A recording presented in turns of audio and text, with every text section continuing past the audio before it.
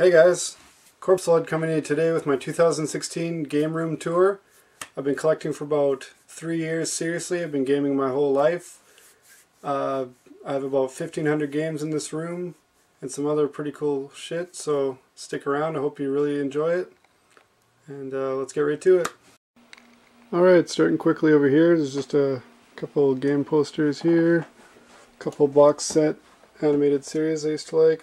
The old school Transformers, the Japanese continuation, the real Ghostbusters, a couple big box game boxes I didn't really feel like putting out, like Disney Infinity 2 and Lego Dimensions, a couple Lego sets we have in the works right now, and kind of a space holder for some arcade cabinets I got coming in, and I'm refurbishing. We got some boxed consoles, not really everything I've got.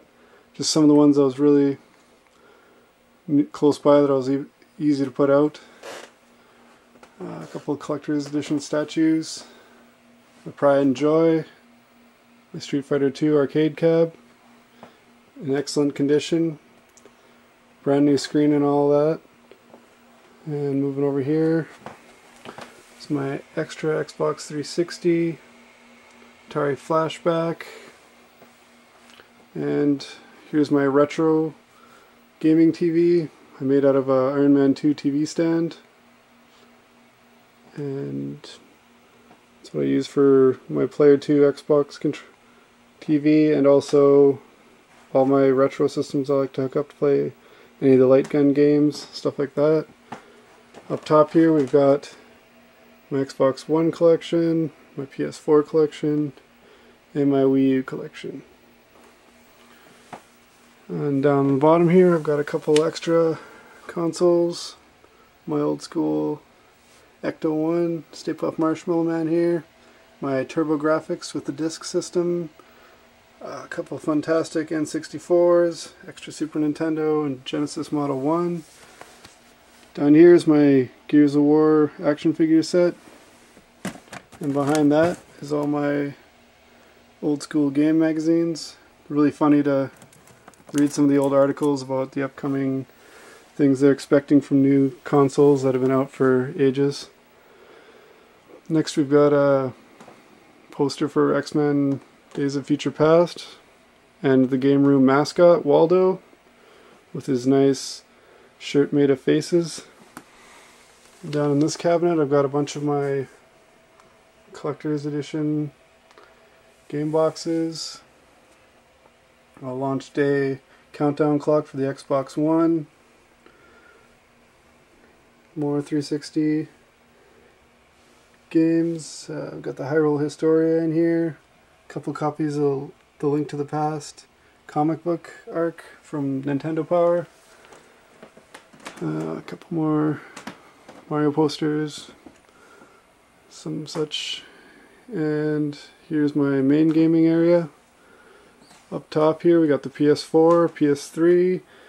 Down below we've got the Xbox One and my Wii U with the world champion Batman here, as well as the Disney Infinity, or not Disney Infinity, the Lego Dimensions characters. A lot of fun playing that with my girls. Below it I've got the Halo 4 limited edition Xbox 360, my Sega Dreamcast, and my Sega Genesis Model 3. Below that I've got my NES Model 2, my Super Nintendo N64, GameCube with the Game Boy Player, my Genesis Model 2, PS1, PS2, and my original Xbox. Pulling back here we can see my NES coffee table that's in the works. Pretty much just needs to be painted up. Good thing I haven't done it yet because it looks like the kids have drawn on it. On top of that we got this month's Video Games Monthly box, waiting to get unwrapped tomorrow. And here we've got some cool storage in the table here. The front opens up just like a regular NES would. Over here next to the gaming TV we've got a Nintendo Club Smash poster. And above here we've got my Guinness World Record for the most Xbox 360 gamer score gained in 24 hours. I did that back in 2011. It's since been beaten, and then I've also recaptured it, but we had a lot of problems with the video footage, and it wasn't enough to send in to get it confirmed, so that was a real bummer. On the plus side, I managed to raise almost $1,000 for the children's hospital, so that was really cool. So it wasn't a total loss. I'll do it again one day. Up top here we got the old school classic collection Ninja Turtles and Shredder, an X-Men poster. Down here we've got some Club Nintendo Zelda posters. Down here is my Lego Dimensions collection. We've got quite a few between my daughter and I. We're kind of hooked on it. Back here is the Mortal Kombat Collector's Edition bookends and a couple Lego sets we've put together recently. Lego Dimensions got us really hooked on playing Legos. And I gotta have it, my Ghostbusters Ecto 1. I really want to get the Firehouse, but that's about $500 I don't have. Over here we have my boxed NES, as well as a boxed Optimus Prime here. Down is a few boxed games. We've got Fire Emblems, Zeldas, Pokemons, some Super Nintendo ones. We've got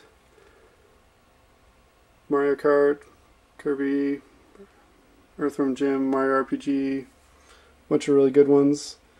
I have more boxes, I just can't seem to find them right now.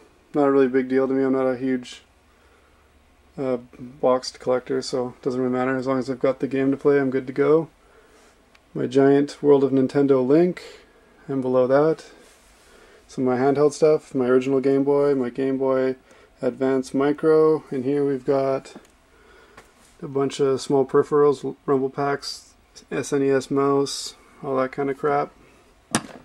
Moving down here is more of my handheld stuff. There's a Game Boy Pockets, Game Boy Colors, my PSP, my 3DS XL, 3DS Lite, pink 3DS, and an Advance SP. And moving over here, we have just a storage unit for a bunch of manuals, all their random crap. And here we've got more peripherals like the Super Game Boy, Game Genies for all types of systems, and my Game Boy collection, which is impossible to display. I don't know what to do to display these, but I've got a ton of them. I love them. Just don't know what to do with them. The bottom here, a bunch of Infinity 2 characters. Nothing I'm really into collecting, but I thought it'd be fun for the kids, and I got them for the right price, a couple bucks each, so can't really complain about that. This storage unit I use mostly for all my projects I'm working on that I have disassembled, all my tools, all small parts and cables for everything, all that kind of jazz. This blue trunk here is full of Transformers and action figures. I've got tons and tons. I've got bins and bins downstairs that I just can't seem to get out because I don't have enough room in this room or house in general. So hopefully we'll be rectifying that situation and moving soon. Up top we've got all my amiibos. I don't have all of them or even near all of them. I just go after the characters I want. As far as what I want, the only ones I'm missing are Lucina and Robin from Fire Emblem, because I'm a huge Fire Emblem fan. A couple small World of Nintendo guys, no big deal there. And then all the Lego Dimensions set. I did mention that we are hooked on it, so there's a ton of those. And below that's some Mass Effect display. And I'm a big horror movie fan, so here's a couple things here. Got the Necronomicon, Jason, Pinhead from Hellraiser, and my Extra Life medal from earning all that money for the children's hospital that I mentioned earlier. Below that, we get into the good stuff. It's all my N64 games. I put top labels on them because I'm tired of looking through every single game to find the game I'm looking for all the time, so that's been a huge help since then. Next to that, some 360 Connect games, nothing too special. And over here is my main 360 collection, about 400 games. A big fan of the 360. I really liked a lot of the titles in that. Got my extra Halo Reach Edition Xbox. Over here is my 2 original Wii's. One's a hacked Wii, so I can play really anything I want on it, so that's great. Well, that's just a PS2 Slim and an original Xbox, nothing too fancy. Well, that's my PSP collection. And up here I managed to get some of my Transformers collection out. We've got my collector's set Devastator. I'm a big fan of that. I love old school Generation 1 Transformers. A couple game related ones. We've got stuff from the Fall of Cybertron game and a few other randoms that I was able to get out. Over here is a couple more giant Transformers. I really wish I could get my Transformers set out. And here is my NES collection. About 220 games. Love my old school Nintendo, as most collectors do. Below that is my Genesis collection.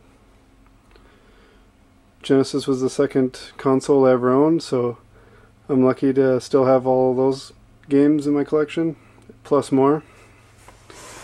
And below that is my modest PS1 collection. I only really collect RPGs for the PS1, so not a lot of the other ones hold up to me. I do like the odd horror game or anything like that, but besides that, that's all I collect is RPGs. Next to that is my 3DS and regular DS collection. Bunch of great titles in there. Looking to beef that up soon.